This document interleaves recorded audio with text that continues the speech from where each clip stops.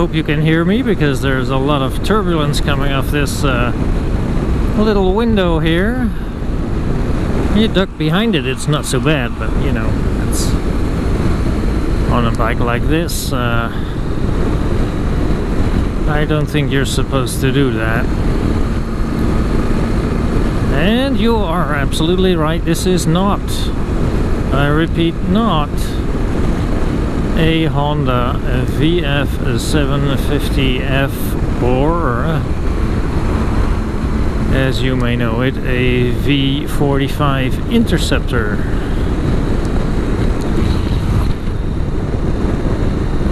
This, my friends,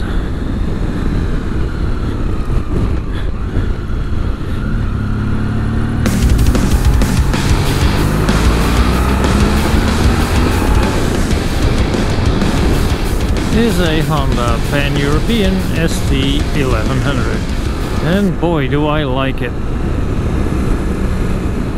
I'm not really a dad because I don't have any children of my own, but I guess my dad bike age has come. I turned 51 not so long ago, so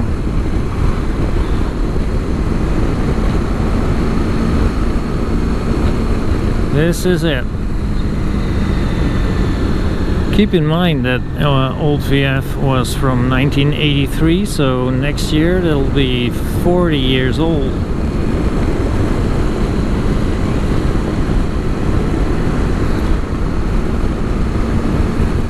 And this is one of the last Pan-Europeans, is from 2000.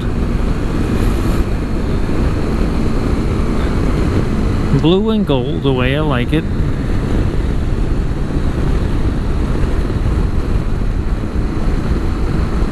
And so there's like what, 17-year age difference between the two bikes, but it might have just as well have been a century.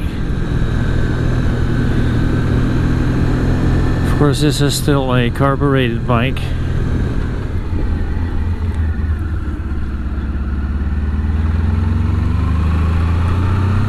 But as you probably know, these bikes handle exceptionally well, which is probably why a lot of police forces have used them. So it's a really very heavy bike. I think dry weight's around 300 kilograms. And you know, if you're pushing it around, trying to park it somewhere, you know, you better not have to push it uphill.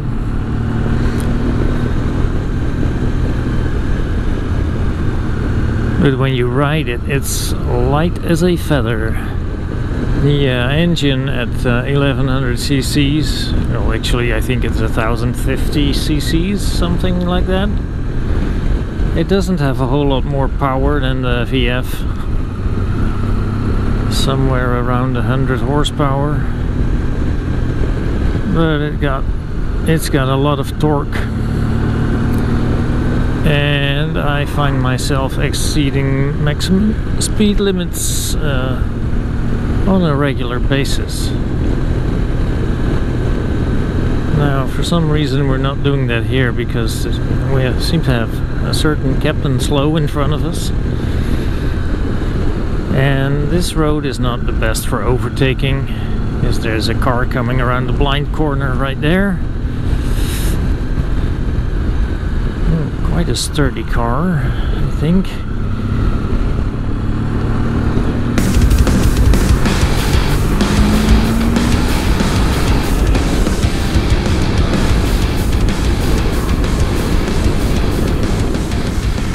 And of course, one of Honda's main problems is that they made these bikes too good, so not a lot of ST1100 owners wanted to switch over to the ST1300 when that came out, I believe somewhere around 2003. And yes, this one has the full alphabet, you know, ABS, TCS and CBS. and all the lights go out. So I'm assuming it all works. I thought if I'm going to have a newer bike, it should at least have ABS on it. ABS isn't going to save your life if you're an idiot, but it helps.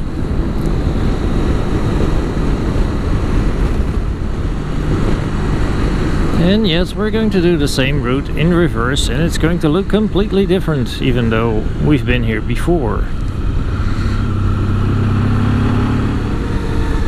Now, this was not the cheapest pan-European out there.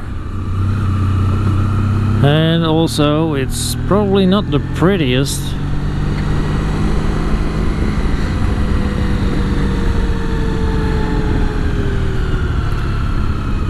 But I've got to say,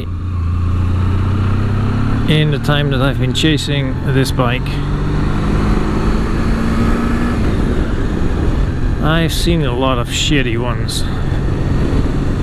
Unexplained noises and strange behavior.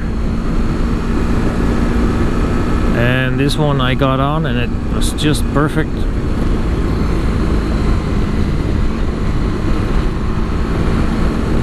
And it had a full tank of gas and new tires, so ready to roll. Yeah, the turbulence is pretty annoying.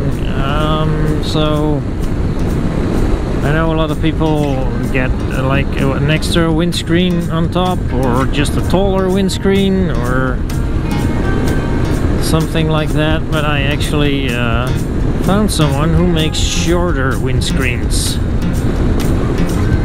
So that's going to be like here somewhere. So I'm very curious to see what that's going to do.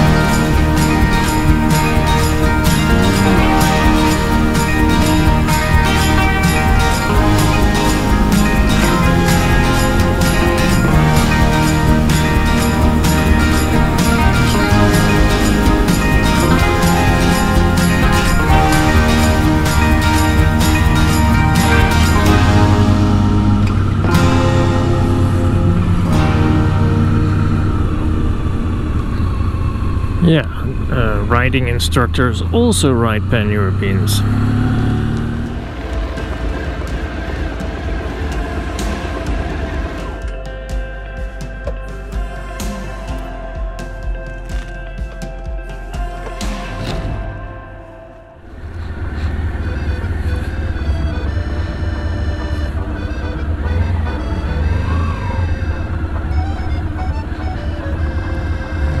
Hoek hem even in je ruiten.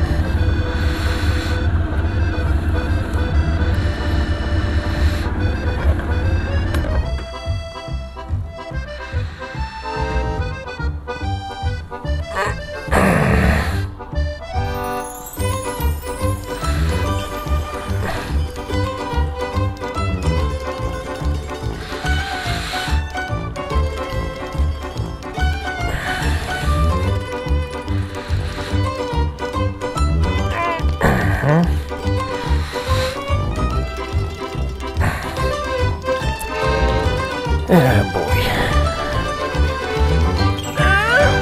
Jesus, that's heavy.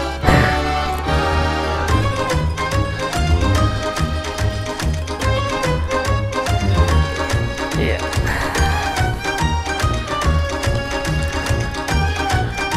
Well, that's kind of the problem I'm having right now.